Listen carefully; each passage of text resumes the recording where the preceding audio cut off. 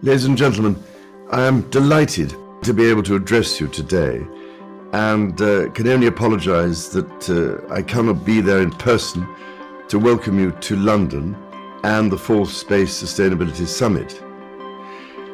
This is an important gathering which I am very pleased is happening.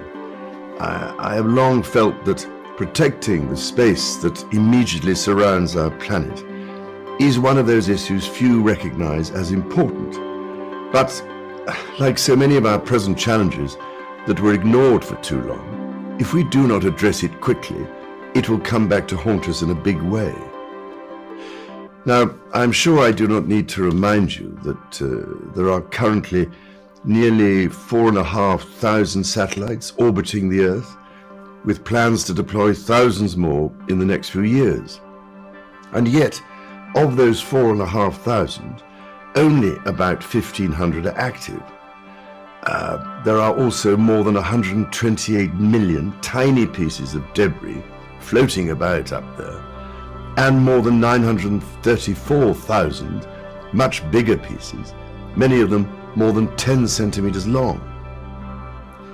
Now, ladies and gentlemen, I was heartened when I paid a visit recently to a British firm based in Oxfordshire called Astroscale, which has been addressing this issue for some time.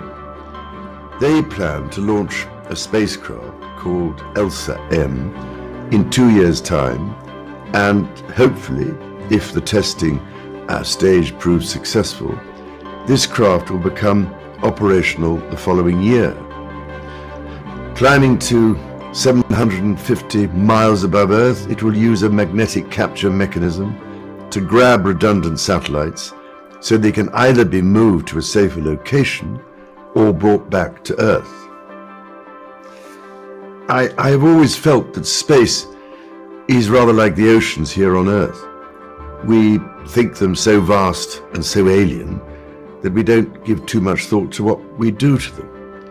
But we have to start seeing them immediate space around our precious planet as part of its environment. Just as on Earth, what we do to it comes with consequences, in the same way that the oceans are now undergoing rapid acidification and have become saturated with vast quantities of microplastics that are impossible to remove. So we are fast approaching a similarly saturated situation above us. We now recognize we have a duty to protect the oceans. We must also accept that we have a duty to protect the wider cosmos. We have to curb our belief that the space above us is so vast that we can allow what is out of sight to be out of mind. We must develop a sustainable way, a durable way of benefiting from space, just as we must here on the Earth.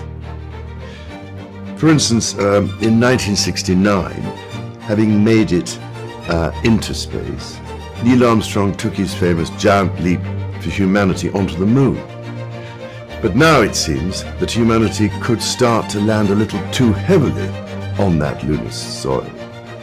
Space may well be the final frontier, but it cannot become another Wild West, where it is every global corporation or nation for itself. Close international collaboration is key. It is critical that we work in partnership with the United Nations and with the private sector to manage the way we exploit both space and the resources we may find on the moon or, in the future, on Mars. There are innovative solutions, like the one I have mentioned, being developed by Astroscale and the UK Space Agency. But collaboration on the funding of other projects, monitored by a diligent programme of annual reporting, is a vital combination if we are to see responsible and safe development of space technology and the use we make of what is there in the skies above us. This is something my Sustainable Markets Initiative has been championing in a wide range of earthbound industries, and I do hope the space sector will soon join us. To help that happen, having launched my Terra Carta for the planet in 2021, we are now working to create an Astrocarta to offer a similar framework for sustainability in space.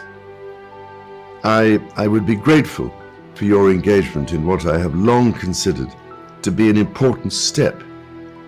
It would build on the Artemis Accords to establish both peaceful but, crucially, sustainable space exploration, something to be agreed by all nations.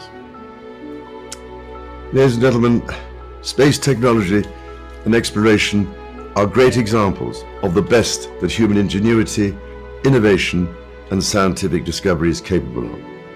We have much to be proud of in this sector, but we cannot neglect our responsibility as we wield such knowledge and deploy our technology. We have to ensure there are safeguards. So, ladies and gentlemen, I wish you every success in your endeavors over the next few days. They really are important.